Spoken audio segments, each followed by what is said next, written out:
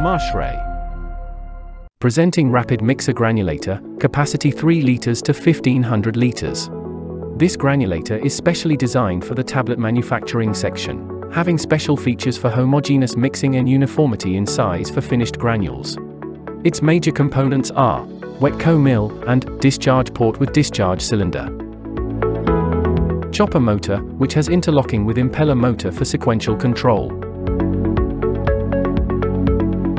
Pneumatically operated top lid lifting.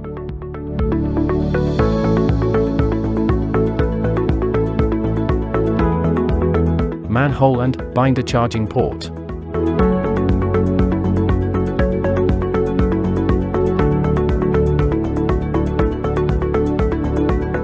Impeller blade, tangential attached at equal angles with each other. Chopper blade, enlarged at end to maximize swirl mix effect. It is completely atomized with PLC and HMI controls for operating. Dimple plate staircase with railing.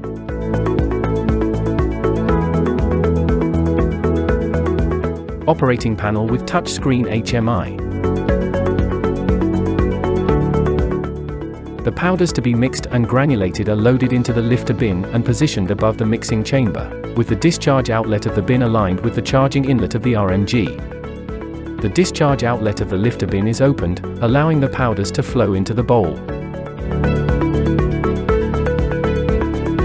Once the correct amount of powders have been added to the RMG, the discharge outlet of the lifter bin and charging port is closed. High-speed impellers rapidly mix and granulate the powders. The impeller is responsible for uniformly mixing wet granules. The formation of granules occurs by rising, whirling and tumbling motion of the material. A liquid binder solution is added to the powders in the mixing chamber. The high-speed impellers of the RMG rapidly mix the powders and liquid, creating a wet mass. The chopper is designed at the lower side of RMG, which helps break down a large mass of granules into tiny granules. A chopper is used whenever required and operated at high speed.